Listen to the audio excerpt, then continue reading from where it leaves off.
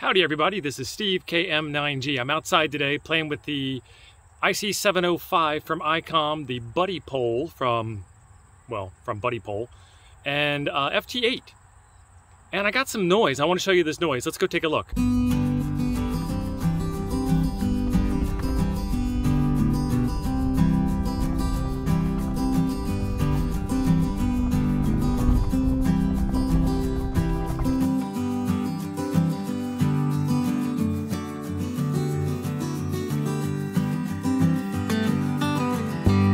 Right here you can see a nice clear portion of the 20-meter band. I'm out in the middle of nowhere. I actually had to drive a distance from the house to get out this far. Let me get to a completely empty spot on the band. See what we have for a noise floor. So check out that noise floor. I got nothing. I mean, there's a CW signal down there a bit.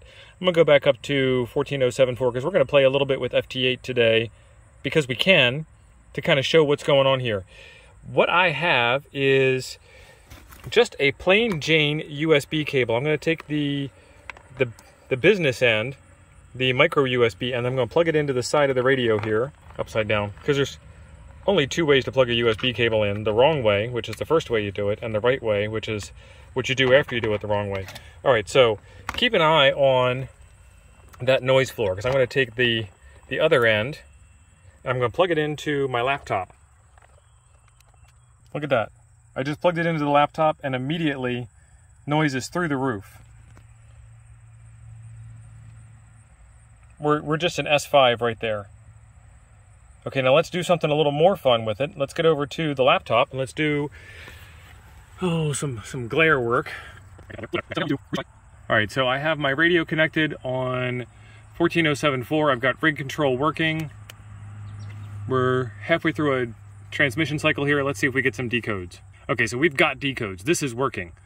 So now, even with this horrible amount of noise, we're still getting decodes. I'm going to hit the tune button on the WSJT-X software, which is just going to put a signal out. So you can see we went into transmit mode. You can hear the noise coming out, and I touched the VFO. You can hear the noise coming out. The computer's going crazy. And I think it finally just lost everything. So we got a rig control error. I'm going to hit retry. And we're still red. And we're still stuck in transmit mode. So I'm going to hit retry again. I'm going to hit halt TX. We're not halting TX. There's nothing that we can do here except for turn this thing off. So we're turned off. So obviously there's some kind of noise that we're getting from just your generic everyday USB cable. So what I did to solve this is I went out and I got a different USB cable and I put these little ferrite beads on. I have a video on my IC-706 using these ferrite beads, this type of ferrite bead, to remove noise from the power supply on a Raspberry Pi. And they worked great. I had to use quite a bit of them. So let's get that end plugged back in there. Let's get this end here opened up and plugged into the computer. Let's turn the radio back on. All right, radio's back on.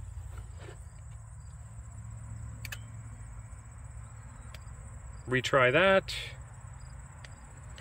Change that over to, retry. Change it over to 14074. Retry. And we still have this huge noise floor, even with those beads. So I'm going to unplug the USB cable. Poof. Noise gone. Plug it back in. Noise back. Okay, so if a few small ferrite beads aren't good enough, there's 4 of them there, and these are unknown mix, unknown variety, unknown everything. You can just get these on Amazon all day long as snap-on ferrite beads. Who knows what's going on there? So if 4 of those aren't enough, how about we get the big boy out? This is one of those 10-foot long gas station USB cables, and that's a 240-43 mix toroid. So I'm going to plug that in. All right, that end's plugged in. Get the business end over here. Get it ready. Look at that noise floor. Nothing. Solid. All right. Come over here to WSJT-X. Retry. Put this back on band. retry. And sometimes that happens with WSJT-X. Let's power cycle this one more time to clean it up. All right, radio is power cycled. Let's get some signals over here. Yep. Let's come over here and hit retry again. And we are on 14074, decoding signals into the display there. And now I'm going to hit the tune button on WSJT-X and see what happens. All right, we're in transmit mode, and I take tune off and we're out of transmit mode. And that's all that it takes. So I have the 24043 here with, I don't know, about 1,000 wraps on it. I put as many on as I could. More is better in this case. And then on the antenna, the buddy pole, there are ferrite beads on the far end of the coax, which should choke the signal out on that end. There you have it, folks. Choke everything you can when it comes to RFI and your ham shack. In this case, ham shack's the back of my Jeep, and I'm out here in the field in my backyard. So we got a nice quiet noise floor now on the radio. I'm going to play some FT8. I'll put up a map of what FT8 looks like here in a bit. Otherwise, there's a video right over my head I think you'll enjoy next. Thanks for being awesome. We'll see you in the next one.